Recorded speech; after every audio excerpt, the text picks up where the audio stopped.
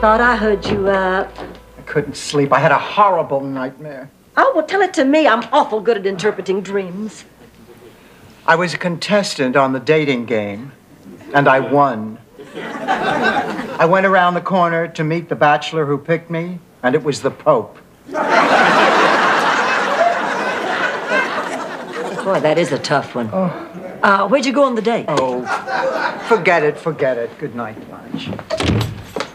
Rose, what are you doing out? I thought you were asleep. I went out to get provisions. I figured we'd be up all night talking. I'm going to bed. She doesn't feel like talking. But I got chocolate macadamia nut cheesecake and rum raisin ice cream. Oh, all right. Start cutting, you scoop. That's my girl. So, did you decide what you're going to do? No. Oh, my luck. The first really wonderful guy I've met in a long time, and he turns out to have a more serious involvement. With whom? Pam Dauber. The church. Or at least he did until he met me. You know, you take the religious aspect out of this, and it's really quite romantic. A man giving up everything for the woman he loves, kind of like the story of the Duke and Duchess of Windsor. Or the story of Rose and Charlie Nyland. You know, when I think of one, I automatically think of the other. When Charlie and I started dating, I got the feeling that his folks didn't like me.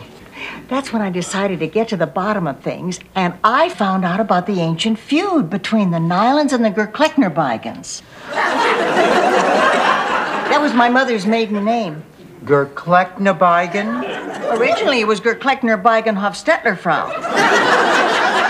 But they shortened it, because most of my mother's family were in show business.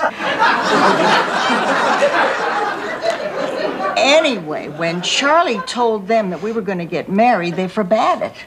They said they'd disown him if he married a Gerklechnerbeigen. Right. And he'd lose his share of the family tile grout fortune. He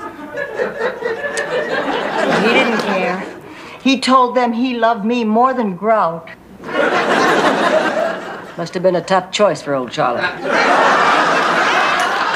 thought I heard voices. Now I see that only 2 of them are God-fearing.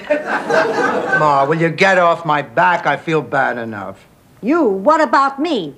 81 years I've eaten fish on Friday, even when the Pope told me I didn't have to. I go to Mass, I light candles, I say novenas, and for what? So it could all be flushed down the toilet because my daughter insists on going out with Father Happy Pants. Ma, you're not making it any easier. Look, Dorothy, in the end, only you can decide what's right for you. And whatever decision it is, I'll stand by it. Thanks, Ma. Just remember, make the wrong decision, you'll burn in hell forever. Sleep tight, pussycat.